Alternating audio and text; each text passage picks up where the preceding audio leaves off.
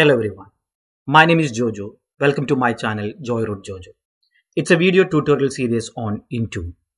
We have already learned all about compliance policy, conditional access, and how compliance policy work along with conditional access. All this we have already covered.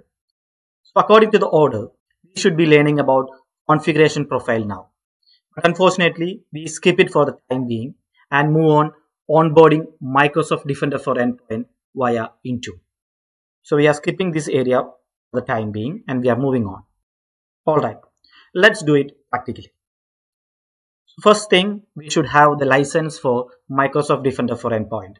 If you have purchased Microsoft 365 E5 license, then Microsoft Defender for Endpoint comes along with it. As I am having Microsoft 365 Business Premium, I have to purchase Microsoft Defender for Endpoint separately. So we first thing the license, and we do have the license now. Now we will check how to onboard the Defender for Endpoint. To do that, we have to log into the portal, Microsoft Defender for Endpoint portal. We can log into the Defender portal either from Microsoft 365 Admin Center, scroll down and click on Security. It leads to the Defender portal. Or you can directly log in by typing https://security.microsoft.com. Once you are landed on the Defender portal, scroll down and click on Settings.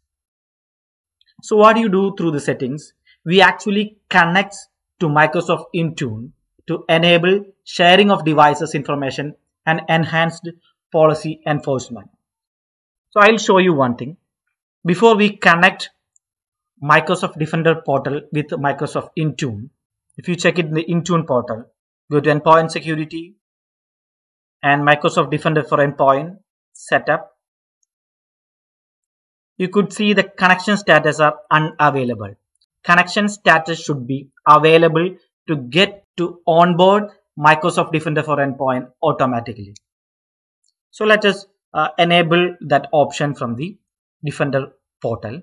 As I said, we click on Settings and click on Endpoints, click on Advanced Features, scroll down, and here you could see Microsoft Intune connection. Connects to Microsoft Intune to enable sharing of device information and enhance policy enforcement. So turn it on. When you turn it on, authenticated telemetry also turned on automatically. So, and when you click on Save Preference, now it is connected to the Microsoft Intune. And we can enable the automatic onboarding through Intune now. We will go to the Intune Admin Center, click on Endpoint Security, scroll down and click on Microsoft Defender for Endpoint. Now if you check here, you could see the connection status is enabled and you could see the last synchronized time over here. And we have some other common settings here. You can check it and switch it on accordingly. This is the second step. Actually, we have completed the second step. First step, we should have the license. And the second step, enabling the connectivity between Defender portal and Microsoft Intune Admin Center. So first and second step is completed now. Now we move to the third step, which is endpoint detection and response. Again, go to the endpoint security, click on endpoint detection and response.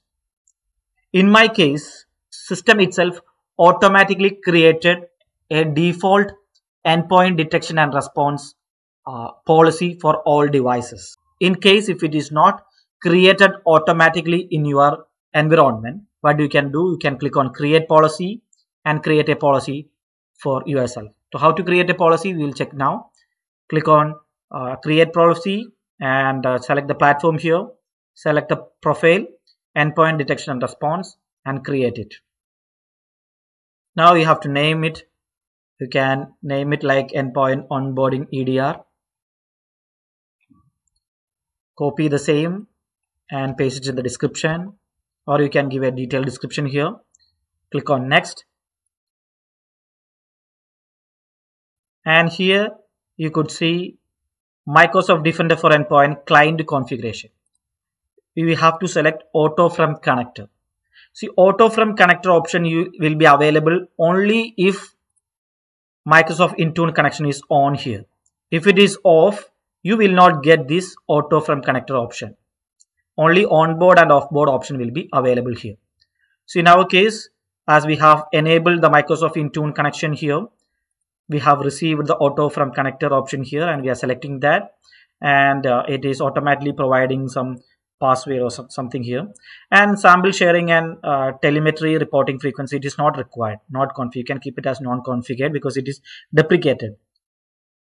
And click on next, and assign to all users and all devices according to your requirement. You can allocate the particular group and create it. But in my case, system itself have created one, and I have removed the assignment from my side, and I have created one from my end.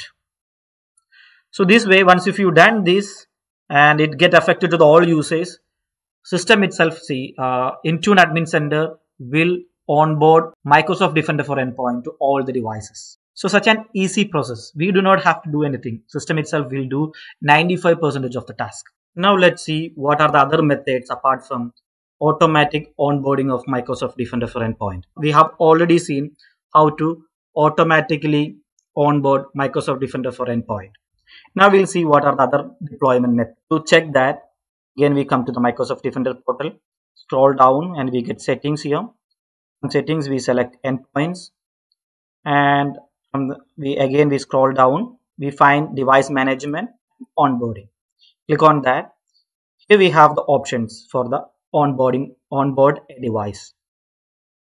If you click on the deployment method, you could see different deployment methods here, like local script, which is we have to conduct manually. We have to download the script and we have to run that script in each devices individually. Again, a big task for us. And the second one, through group policy. From group policy, you can push the script to all devices. Then through MECM. In olden days, we were saying SCCM. Now it is moved. It is says as Microsoft Endpoint Configuration Manager. MECM. MECM, you can again push the script to all the devices. So we will see the first method, local script. To do that, we have to download the onboarding package. So you could see the onboarding package, which is a zip file. And here it guide you how to do that. So you download the package and save it in zip file, extract the content, go to the command prompt as a administrator, and type the location and run the script. So in this way, to each device you will have to run this script for onboarding Microsoft Defender for Endpoint.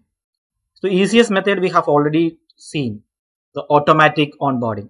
If you do not have the option to onboard it through Intune, then you will have to do it manually on all the machines. So the next option is through group policy. Group policy, again you can download this package and you can push this script through group policy and MECM. So I believe I have showed all the method how to onboard Microsoft Defender for Endpoint to the devices. So now we have onboarded the devices. So how we can come to know whether these devices are onboarded or not, and how we can manage those devices from the Defender portal. To do that, again we come to the same blade here. If you scroll down, you could see the devices here. Click on the devices. It will list all the devices that has been onboarded. So in our case, you could see 3 devices as onboarded under devices. And if you click on the device, you could see the event logs related to particular device, where domain joined, which OS version it has, what is the SAM name, and the device ID, and you will get all the details. So and here also incident, if any incidents or alert in that particular machine, it will display here. If any security recommendation, that will list here. Inventories, discovery. So these areas I shall do a separate video. It will be a lengthy video otherwise. So that's it. We will meet in the other video. Till then, goodbye.